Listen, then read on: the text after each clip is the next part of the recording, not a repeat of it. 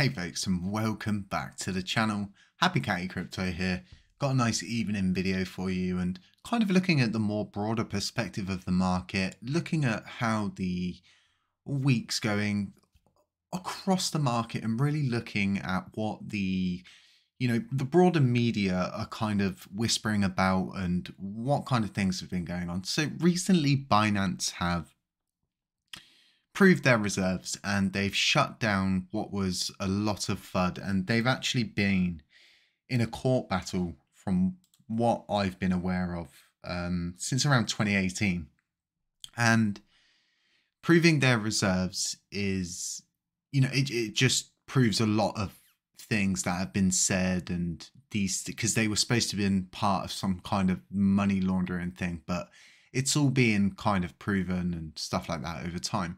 So the one thing I'm seeing is that this could be the final bottom for BTC.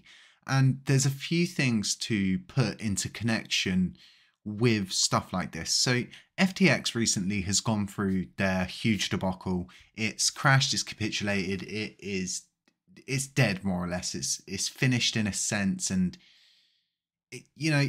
whatever happens to it now is all going to be down to what happens in the coming weeks and months in courts and audits and things that are proved. And it's not going to be a slow journey for anybody that's involved with the FTX kind of situation, because there's so many different things that are coming from it.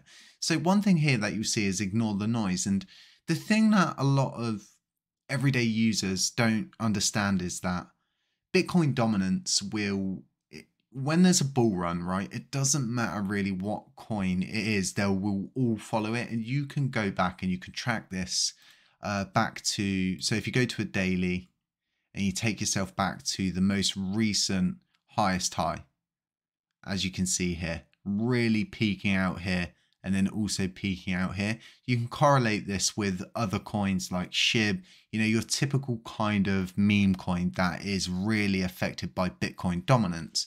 So in itself, right, the bull runs, they can come at any time, but certain like keys and clues. So with the FTX debacle, there's a new light being shed on this whole kind of who caused the Terra debacle, who caused the crash, and who was really involved in it. And I always found it really funny that Do Kwon, when he said, I'm not really that interested in chasing who it is, and the coinage interview person, he stated, if that was me, I would want to know who did it.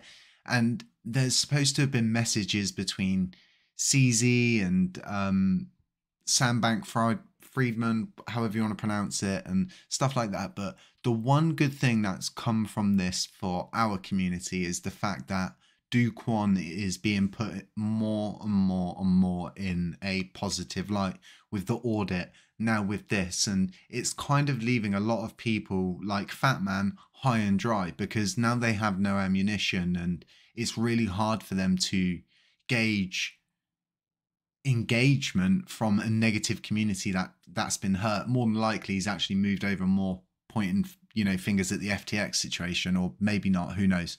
So in itself, this is good, because a lot of people, regardless if you hate Luna Classic, if you hate Luna, or if you love Luna and hate Luna, vice versa, or if you just like USTC, the one thing you'll always realize is if one of them starts to move upwards, the other two will get dragged with it. If one of them starts to move downwards, the likelihood is they're both going to get moved downwards with it. So with the Alliance module arriving, regardless of you holding a bag of Luna, it's very, very, very likely that the Alliance module is going to probably FOMO a lot of people in on the idea that it's just going to make it pump. And the Alliance module is something to get excited about, but you do need to understand how it works. Now, the reason why I'm saying for you, just being someone who doesn't hold Luna, is that will affect us either way. Regardless if you like it or not, we will get dragged up with that price. And that's good for us. The fact that Do Kwon is being seen in more of a positive light is really good for us. And we need this right now, especially with all the infighting, these spaces where it's just kind of people wanting to either, dump on someone else, or it just sucks. And this is it shouldn't be what the community is about. We should be open-minded, and we should understand that there's a whole world out there full of coins that we can argue with instead of infighting with ourselves, because we're never going to get anywhere. At some point we all need to meet in the middle ground. So I see this as a positive thing, not positive for SBF obviously, or anybody that's involved with this, but this, it's positive for USTC for the sheer fact that it proves that, well, it could prove that it was 100% not, TFL's fault, and people can move forward from that. People can start to kind of understand, and when the time comes, I'm 100% certain, all of these different kinds of people are going to be made whole. And what a lot of people don't understand is that Luna is just built up from the dried up community of what was Luna Classic before the crash. They're just us. They're the OGs. They're the people that created so much stuff and actually left a legacy behind. And another thing we're actually very fortunate about is during the crash, the Oracle rewards pool received absolutely insane amounts of inflow. And we're very fortunate to have a pool that is just as big as this is, because you can just see it here during the crash.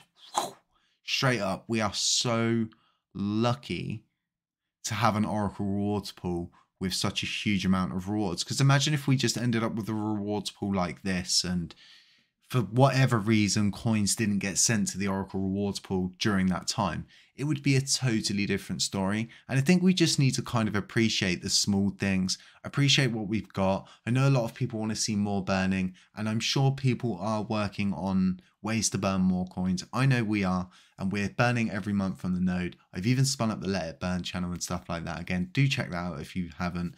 And, go into things with an open mind. Try not to allow noise to take over. Try not to allow negativity to take over too much. Obviously absorb the negative information that you need to absorb, because it is there and it does exist and we can't hide from it. And burying your head in the sand is not always the best thing to do, because when that then negative thing happens, you're kind of sat there and thinking to yourself, well, why don't I just ask or actually do some research to find out if this was going to negatively affect me or not. And, it's really good to see everything that's going on. I'm really looking forward to TFL, which is Jared handing over the whole Terra Station system. So then we don't need to spend this, I think it works out as 1 billion, just under 1 billion LUNC out of the community pool. Obviously, we could get lucky with Binance and its next burn, but at the same time, they could also, just decide, well, we're not going to do it no more. At the same time, they're so big, they might not even notice. And that's the God's honest truth. The way they were talking about things, I thought it was all a charade, but it just seems that the CEXs really aren't in the know half the time, and they get stuck in their own bubbles. Folks, have a lovely evening. I'll catch you in the morning for our morning video. Like I said, do check out the Let It Burn channel. It is running. We have got videos up. And I'll catch you in the next one. Beware of scammers, beware of doppelgangers, anybody pretending to be me, and a big old schlup for you at the end.